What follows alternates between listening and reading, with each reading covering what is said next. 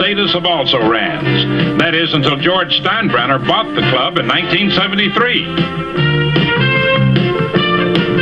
It's important to me, it's important to all of us, and it's particularly important to New York and to the Yankees that the group that gets behind the Yankees at this point have the wherewithal and the interest and the diversity to get the kind of job done that the sports writers, that the fans, that the city and the media in New York deserve. Catfish Hunter's signing at a then unheard-of cost, over $3 million, proved Steinbrenner was not afraid to spend.